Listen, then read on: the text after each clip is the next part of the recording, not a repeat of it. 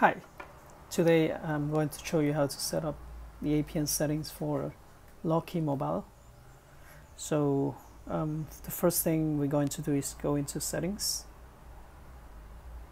Then here, look for more.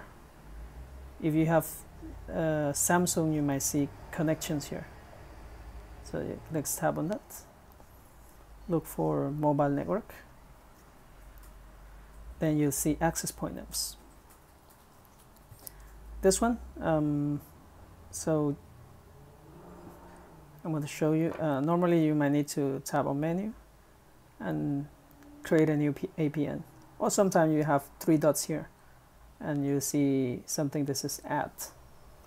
So in this case you're gonna add a new one, and these are the values you should be using. On name, please use Lucky Mobile.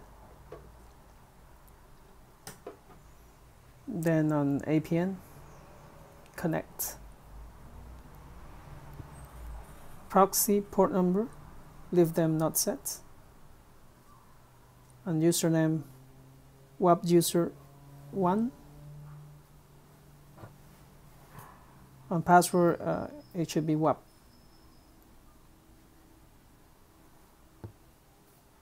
Server not set, and MMSC not set. Then on MMSC proxy, also not set.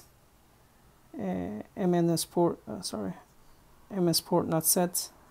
MCC and Mnc, you usually have it filled automatically when you add the APN. MCC stands for mobile country code. That should be 302 for Canada. Then Mnc, depending on your specific sub operator, this might slightly change. Sorry.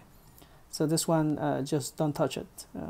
Keep the one that you have by default. On authentication type not set. This one is very important. APN type.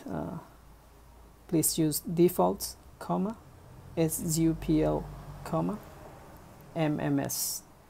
There's no space in between, okay?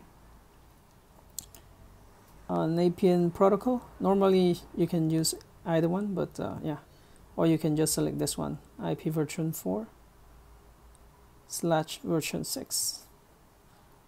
Rest of the field is not required, and just save it and you're good to go.